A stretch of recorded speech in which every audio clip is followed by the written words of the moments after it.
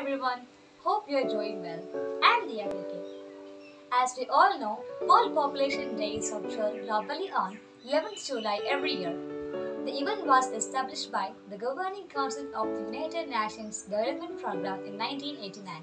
This day is observed to raise awareness among people about the impact of a growing population and issues including gender equality, the importance of family planning, poverty, maternal health, human rights, etc. The world is currently facing many major issues like pollution, epidemics, pandemics, illiteracy, unemployment, etc. Among all these, population growth is the biggest problem. Our planet's health and wellness is being affected by the overpopulation of people on the planet. Overpopulation affects all of us.